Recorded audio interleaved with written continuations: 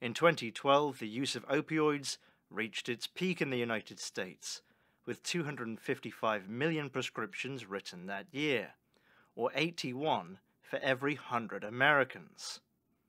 The problem persists. In 2020, 70,000 Americans died from opioid abuse, and many more were affected.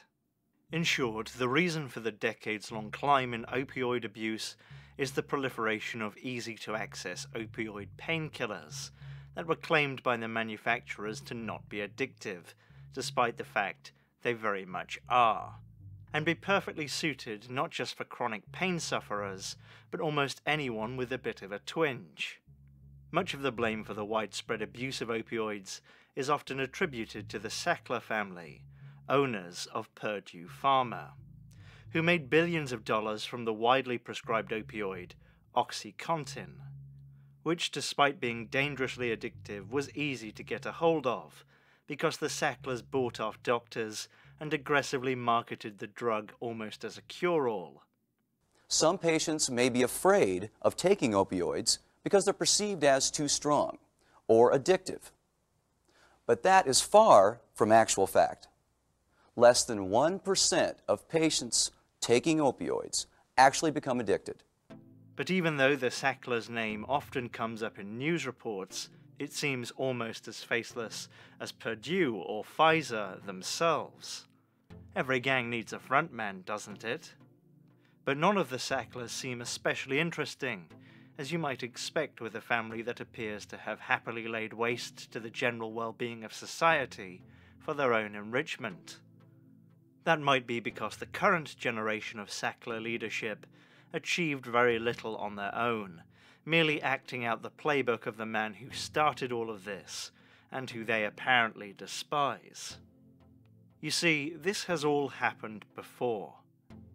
Before Americans were addicted to opioids, they were addicted to Valium. In 1975, as many as 2/3 of the adult population had a prescription. It was a miracle drug that could reduce anxiety, help children sleep, and improve anyone's life. The makers swore up and down that it wasn't addictive, but it was. Arthur Sackler was the man behind not only Valium, but the idea of marketing pharmaceuticals directly to doctors. If you want to understand not only how the Sacklers got to where they are, but how the pharmaceutical industry as a whole got to where it is, you have to understand Arthur.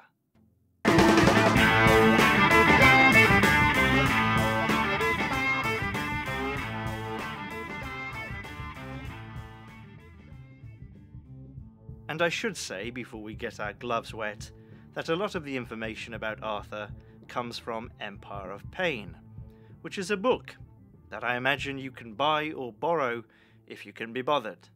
I'm modern, and when my little Rodney has a cold, he gets a pill. It's modern.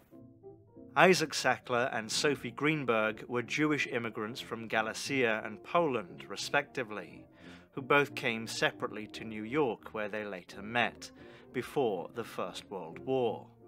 They settled in Brooklyn, where Isaac started a grocery store business with his brother, called Sackler Brothers. The business was successful, and Isaac later sold it and began to invest in real estate and rental properties.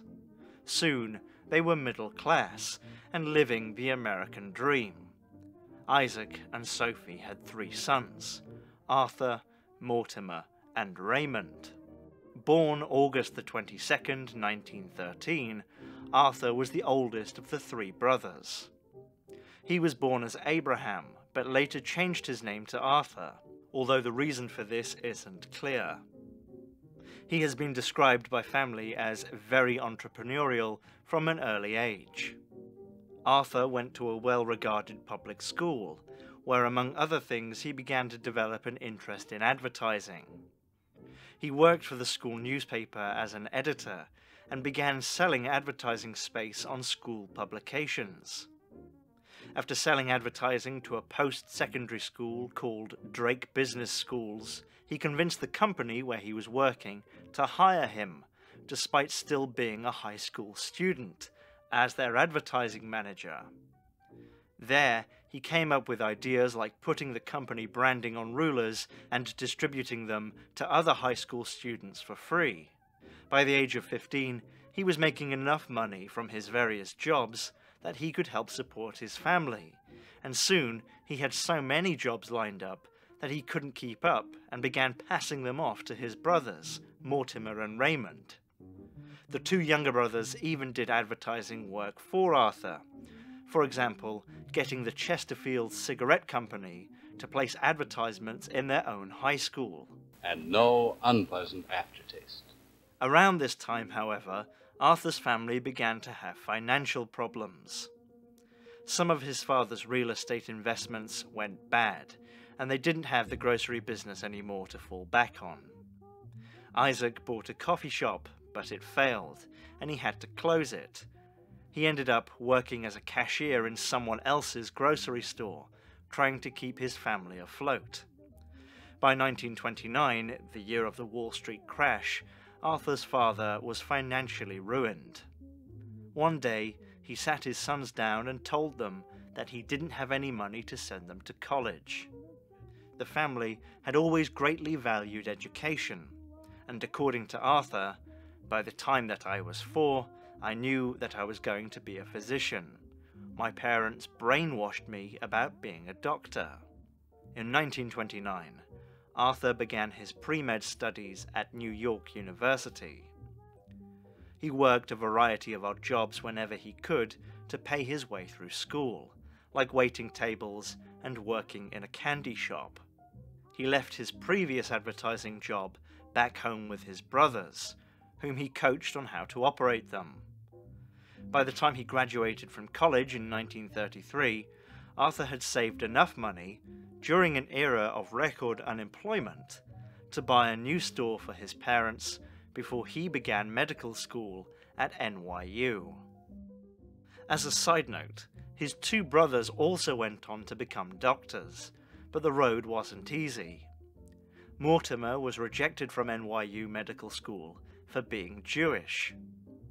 By the mid-30s, up to 60% of medical school applicants were Jewish, leading to the implementation of quotas on how many Jewish students could attend. Mortimer had trouble finding a medical school anywhere in the US at that time that would accept Jews, and eventually Mortimer and his brother Raymond would both have to go to Scotland for their medical training, financed completely by Arthur. Eventually, all three brothers ended up working together at Creedmoor Psychiatric Center in Queens for their medical residencies. Arthur, of course, went first, and then recruited Raymond and Mortimer, and he became, as did they, fascinated by psychiatry. He came home for lunch, as white as a sheet, and said, "Today I saw something terrible." And he described the first electric shock treatment. At that time, there were two competing theories about the origins of mental illness. Many doctors believed that mental illness was caused by genetics and couldn't be prevented. The only solution, therefore, was to institutionalize such people and immediately sterilize them. You know, just in case they get out and immediately start procreating. On the other side of the debate were the Freudians, who thought that early life experiences underpinned mental illness, and that the best treatment was talk therapy, possibly while sort of laying down on a sort of couch. Sort of like Frasier, whoever that is. Arthur was disturbed by what he witnessed in the psych wards, calling the institutionalization of the mentally ill the limbo of the living dead. He abhorred the liberal and seemingly cruel use of electroshock therapy and lobotomies as treatment for mental illness. At the time, lobotomies, which essentially make people into chilled-out zombies, were being performed on people, especially women, for all sorts of problems, like depression. Of course, lobotomizing someone doesn't really cure anything. Arthur began to obsess over the idea of addressing mental illness using pharmaceuticals, which really wasn't a thing then. The brother Sackler decided to do some experimentation. They noted that electroshock therapy sometimes provided relief for people, but nobody really knew why. They set up an experiment that involved electroshocking a rabbit. In short, they determined that electroshocks caused a release of histamine, which causes blood vessels to dilate and bring more oxygen to the brain. They wondered if they could just inject patients with histamine and skip the painful electroshocks. So, they began experimenting on the patients of Creedmoor, because back then, doctoring was apparently a viscera-flinging free-for-all, and they found out that the treatment enabled about a third of schizophrenic patients to improve enough to be sent home. This was a big deal. The brothers published over 100 medical papers on the subject, but I think more importantly, it made Arthur sure that the path forward for medicine was in pharmaceuticals. After this, the Sackler brothers opened their own research center at Creedmoor, devoted to researching pharmaceutical alternatives to electroshock therapy. Around this time, the Sacklers' father, Isaac, had a heart attack and ended up in the hospital. Before he died, he told his sons that he was sorry that he couldn't leave them an inheritance, but that he had left them something more important: a good name. This was something he had always pressed on his sons. If you make and lose a fortune, you can always make and lose another one. If you lose your good name, you can never get it back. While Arthur worked full-time at Creedmoor, he also worked a part-time job as a copywriter for a medical advertising agency called William Douglas McAdams, where he apparently did some impressive work. Arthur had figured out that in selling medicine, you need to advertise to doctors more than consumers. If your doctor said to take a certain brand of medication, then most people would. He was so successful in his advertising campaigns that he was promoted to president only 2 years after he began working at the company. This marked the beginning of when Arthur would actually begin to get rich. Not in medicine, but in advertising. It was Arthur who pioneered advertising campaigns that appealed directly to doctors. He placed advertisements for medicine in medical journals, he distributed literature to doctors' offices, and he got prominent doctors to endorse his products. Arthur went on to buy the McAdams agency, and he continued to run certain accounts personally. One of the first really big accounts for him was Pfizer. Prior to World War II, Pfizer had been a chemical company, selling chemicals in bulk to pharmacists who would mix the formulations themselves. This was common at the time. All drugs were essentially generic, and pharmaceutical companies didn't make finished products, only their chemical components. When the US entered the Second World War, the government needed penicillin for its troops, and enlisted companies like Pfizer to manufacture it. By the time the war ended, Pfizer and other drug companies were fully manufacturing drugs like penicillin instead of just the chemicals needed to make them. However, the finished drugs weren't patented, and any company could make them, which meant they were cheap and not very profitable to manufacture. So, the pharmaceutical industry began scrambling to make new drugs that they could patent and sell. By the 1950s, new drugs were flooding the American market, and pharmaceutical companies turned to advertising as a way to try and reach consumers in the wake of so much competition.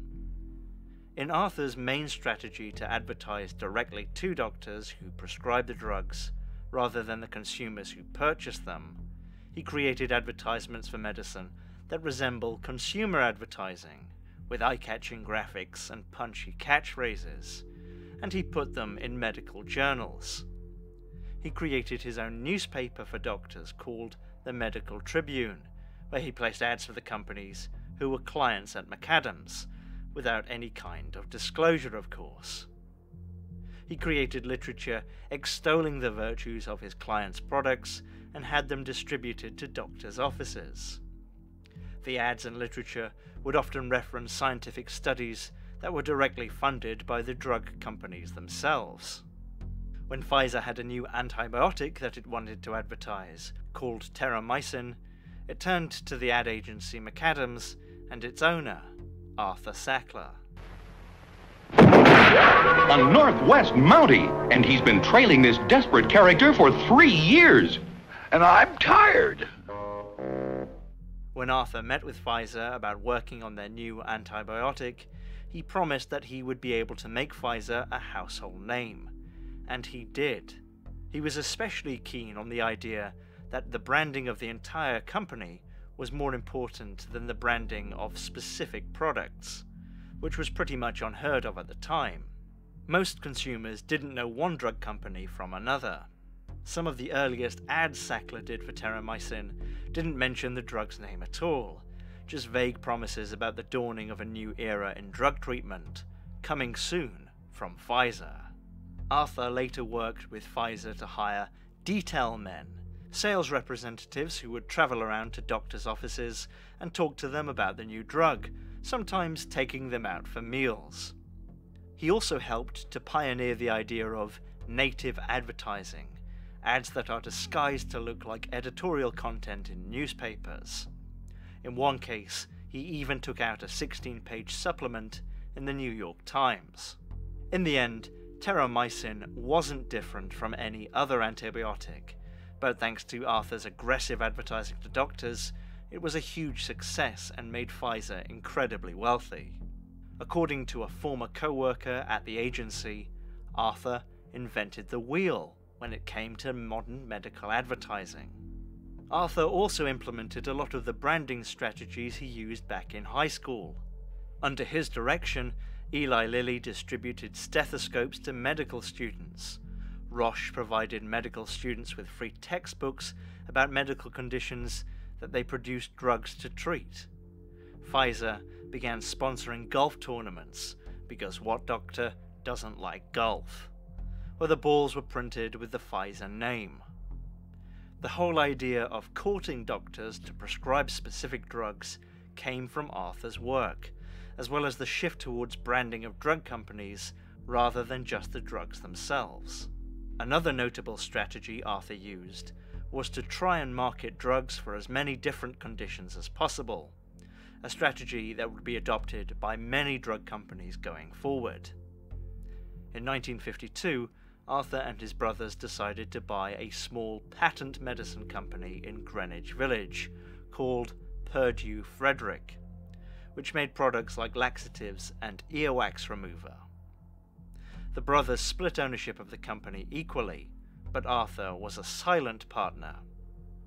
In reality, Arthur financed the entire venture and basically wanted this drug company to belong to his brothers, so that they would have a company of their own while he ran his advertising business alone. This is a common theme throughout the Empire of Pain book. Arthur financing different ventures, but being secretive about his involvement. The author of Empire of Pain observes that it often looks like Arthur used his brothers as the faces of businesses that he himself conceived and financed. In 1953, Raymond and Mortimer were fired from Creedmoor for refusing to sign a declaration of loyalty to the United States, and to pledge to report on anyone involved in anything subversive. The country was in the middle of a Red Scare, and the FBI had been investigating the two brothers as suspected members of a communist cell at the hospital. It seemed like a good time for them to put some renewed focus on the little company that they had purchased, Purdue Pharma.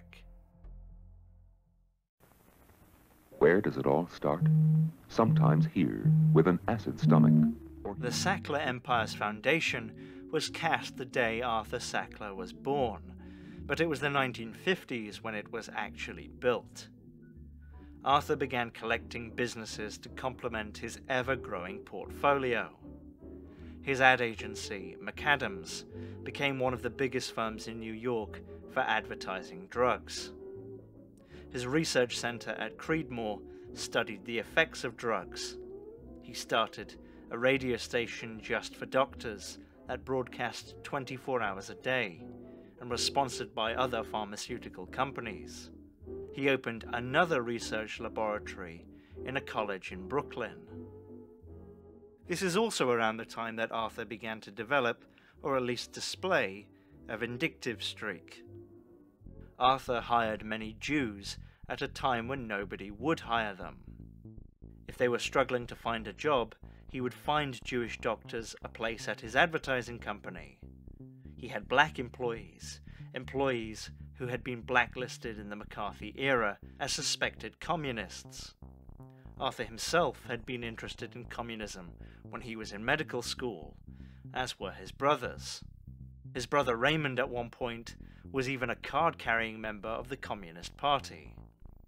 But Arthur wasn't hiring any of them out of the goodness of his heart.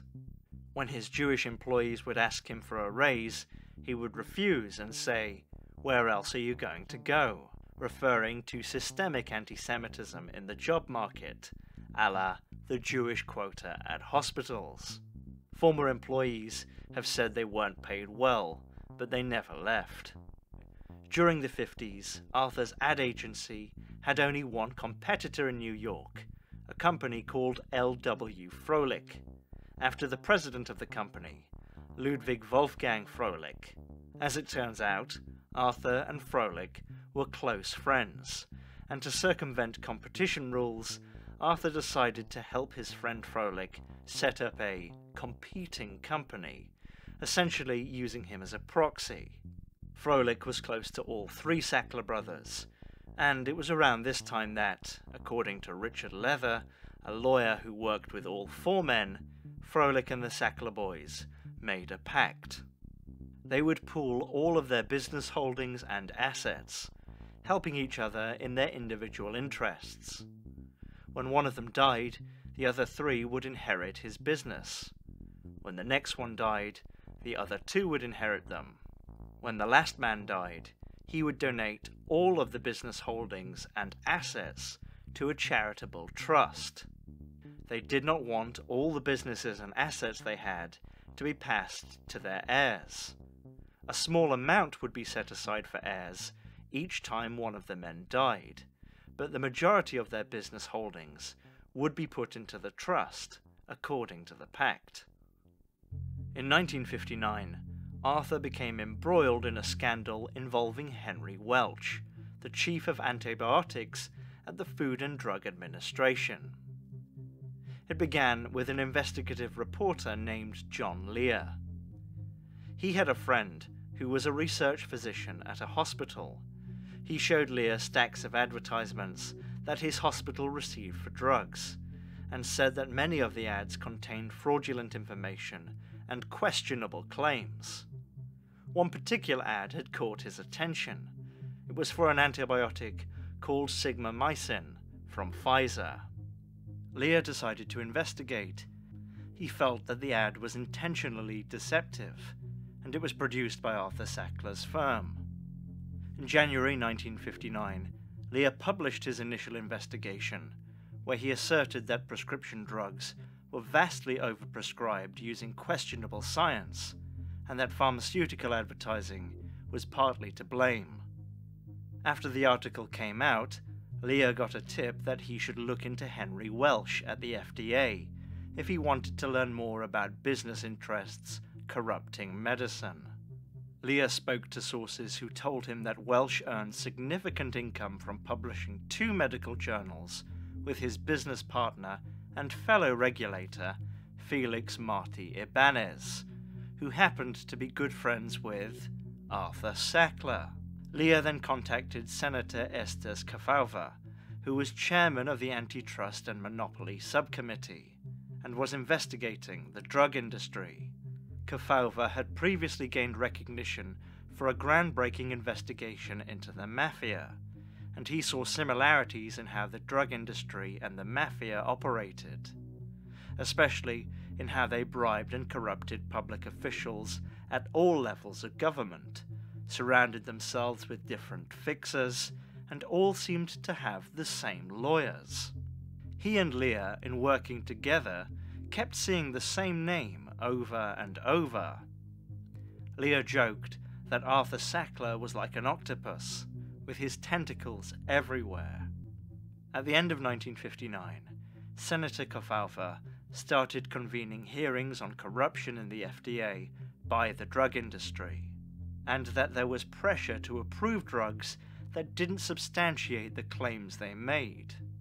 The president of Pfizer was called to attend and explain why they had marketed a particular drug as having no side effects when their own medical director had found that 27% of people prescribed the drug did have side effects. And then the bombshell. A witness named Gideon Nachumi was called. He used to work as an in-house copywriter for Pfizer. He testified that in 1956, he was given an assignment to revise a speech that Henry Welch was going to give at a symposium on antibiotics. He added to the speech a passage about an upcoming third era of antibiotics, which was a slogan that Pfizer planned to use when marketing their new drug, sigmamycin, which was brought to market with that slogan 1 month after Welch gave that speech. Coincidentally, Welch's speech was to be reprinted in one of the medical journals that he owned, and the journal was going to sell special reprints of the speech. For some reason. Like anyone would want that.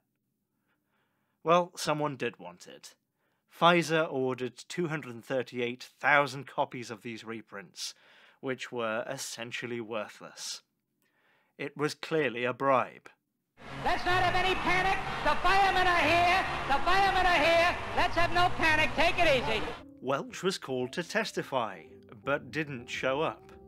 He said that his doctor told him he was in danger of having a heart attack if he came to testify. Welch's partner, Marty Ibanez, also didn't show up, claiming that he had a serious case of glaucoma and could go blind if he came to testify. Mother of God. But it was over for them.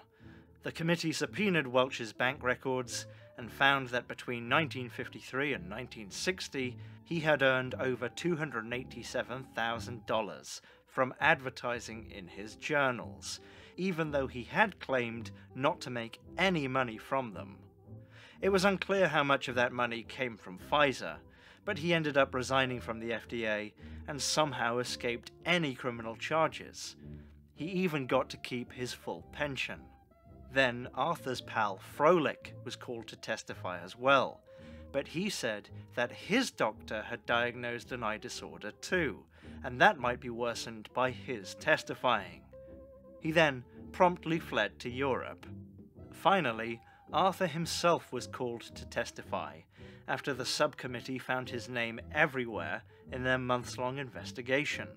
And get this, almost as if he orchestrated all of this himself, Arthur actually showed up, and he basically talked circles around the subcommittee until the time of the hearing expired. And I wish I could show you some footage of that, but I couldn't find any. Sorry. The senators never got to ask him about the deceptive ad for sigmamycin, or really anything else. And really, what were they going to do? Despite all this, Arthur's ad business was still going strong at this point, and he was very, very successful. But soon he would become mega rich from producing the advertising campaign for a new drug from Roche that they developed in the late 50s.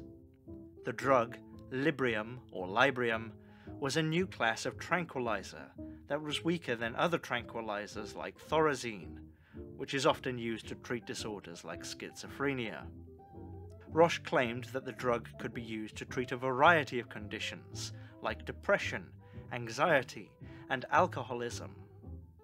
By this time, pharmaceutical branding was getting big, and patients were going to their doctors and requesting specific drugs. However, at the time, the FDA had banned advertising pharmaceuticals directly to consumers. Arthur found some creative ways around this problem. In 1960, he worked with a journalist from Life magazine to write an article about a new drug called Librium being used by veterinarians to tranquilize animals. The article asserted that Librium, unlike other tranquilizers, would leave beasts feeling awake and refreshed rather than groggy, and that the drug may eventually have important human uses.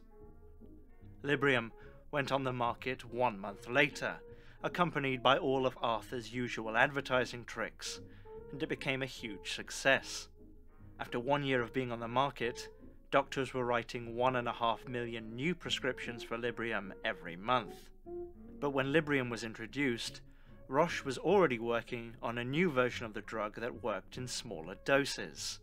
They called it Valium. But Valium and Librium were basically the same thing, so how were they going to market it without cannibalizing their own business? Well, Arthur had an idea.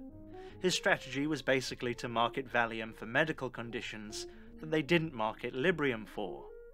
For example, they marketed Librium for anxiety, so they would market Valium for psychic tension. They expanded into marketing the drug for novel fields, like sports medicine. Arthur noticed that women were prescribed tranquilizers more often than men, and seized the opportunity to make ads suggesting that Valium would help women in all walks of life. Stressed out college students, housewives, career women, women who were menopausal, not menopausal enough, and so on. He also did ads for tranquilizers made for children, which could help them with things like being afraid of the dark and monsters under the bed. Valium has been prescribed for so many conditions, one observer in a medical journal at the time quipped, "When should we not prescribe this drug?" Valium, for the response you know, want, and trust. In 1964, 22 million prescriptions for Valium were written annually. In 1968, Valium overtook Librium to become the nation's most popular drug, and by 1973, 100 million prescriptions for Valium were written annually. But despite these incredible figures, Roche faced a problem. They had told regulators that Valium had no side effects, and that it wasn't at all addictive. As it turns out, Roche never did any studies on the addictiveness of Valium at all. In fact, they actively buried evidence that it could be addictive, which was discovered later by a consultant that they had hired. The company maintained that if anyone showed signs of withdrawal when stopping the drug, it wasn't because they were addicted, but rather because symptoms of their underlying conditions got worse without the drug, and therefore they in fact needed a higher dose. Over time, stories about people getting addicted to Valium became common, and Roche changed tactics, claiming that the drug itself wasn't addictive, it was just being abused by drug addicts who had addictive personalities. The drugs aren't bad, it's the abusers that are bad. Also, it's not addictive. The exact reasoning was later used by Purdue Pharma, when they tried to claim that Oxycontin wasn't addictive. Back in 1965, the federal government began to investigate Valium and wanted to regulate it as a controlled substance. Roche spent almost a decade fighting against the regulation and finally submitted to the FDA in 1973, right before the patent for Valium expired, which would make it worthless to them anyway. Through all of this, Arthur added to his immense wealth by advertising Valium. In the following years, his focus shifted more and more toward philanthropy, and doing what economist Robert Reich years later would call reputation laundering.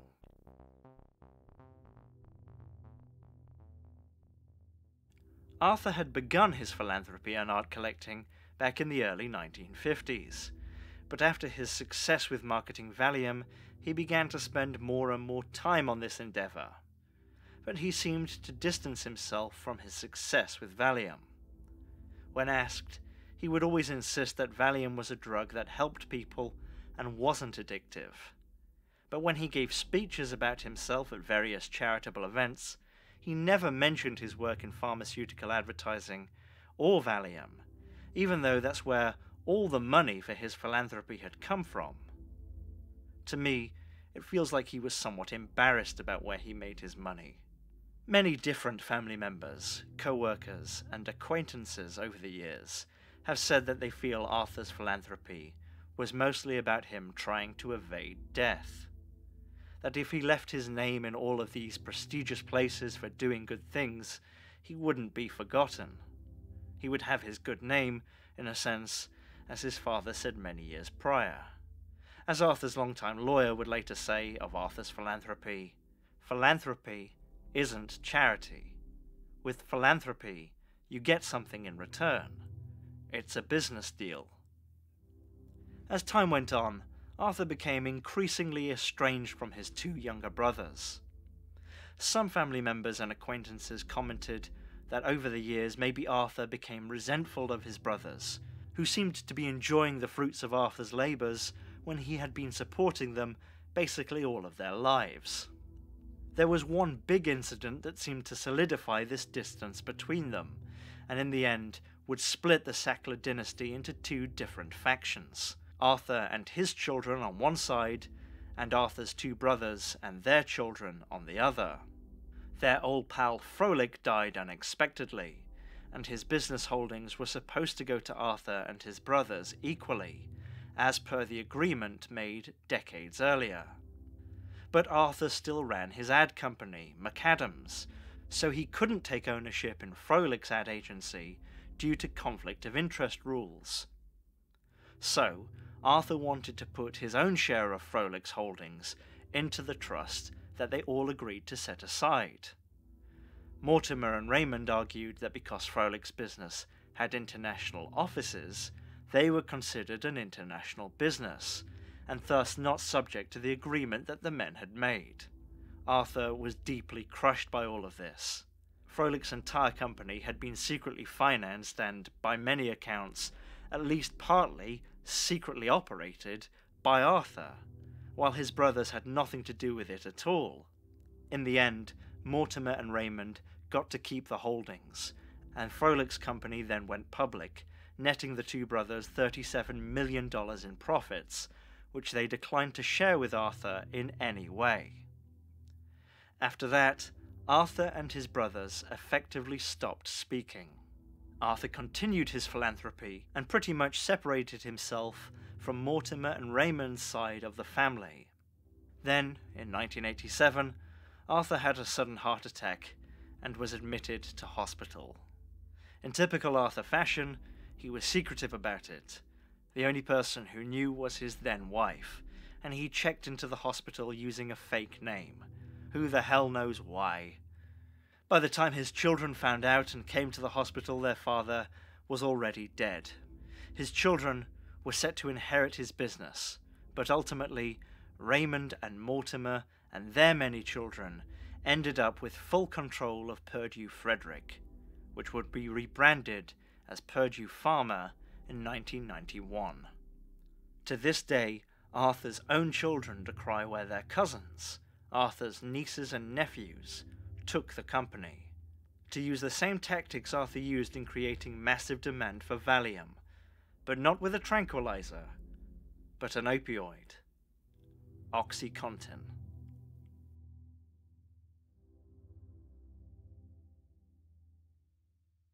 Thanks for watching.